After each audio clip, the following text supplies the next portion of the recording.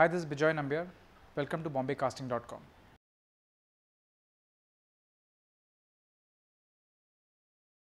Well, once the talent gets the script, I think the first thing that the talent needs to do is read through the material thoroughly. Try and understand the character motivation. What is the motivation for the character? What is the background about the character? Ask as many questions as possible to the person who's handed over the script. Try and find out more details about the character.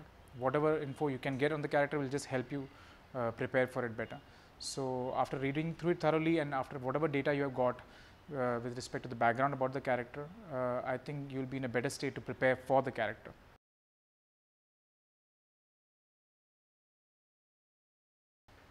I think for any actor, I mean, there are various things that you can do to train to be an actor.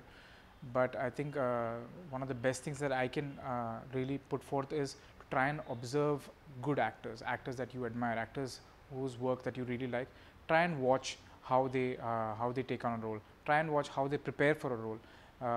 Try and watch a lot of making of films, try and watch if you can be part of a theatre circle, try and go and watch actors rehearse for a play, watch them perform for the play. Similarly, try and watch making of films, how actor prepares for a role, and then watch the film.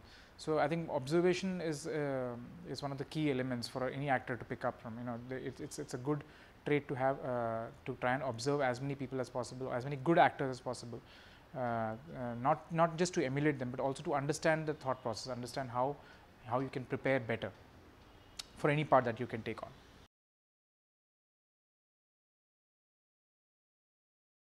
I do a bunch of things.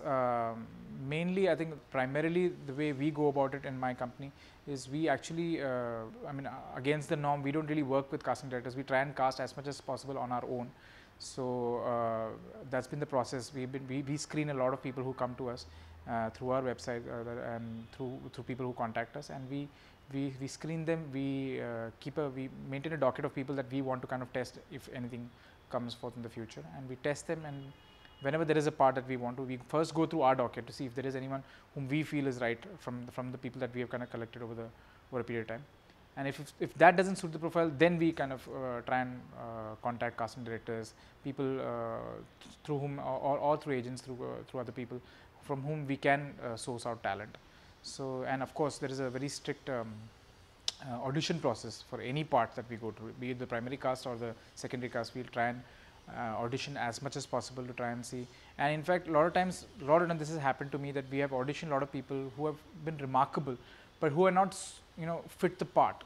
But they've been great auditions. But what we do is we keep those auditions safely so that if there is anything in the future we feel that will be right, we make sure we call them back, because just purely because of a good audition, that we make sure we file them and keep it. There are so many actors that I like, so I can't really pinpoint a single out, but of late, that one of the actors, a couple of actors that I really that I've worked with, whom I really liked. A lot of actors from Marathi theatre. Someone called Shruti Marathe, whom I really like. I think she's a terrific actor. Vicky Kaushal from Masan, I think he was terrific, like a new find. Again, Karan Pandit from theatre, again. Terrific actors. These are all, I think these are all actors who are, you know, new wave of kind of actors who you know, we've been used to seeing the same talent kind of rotating, but some of this talent have been kind of waiting to come out. So these are some of the actors that I've seen in the recent past who have really impressed me with their work. So I think, yeah.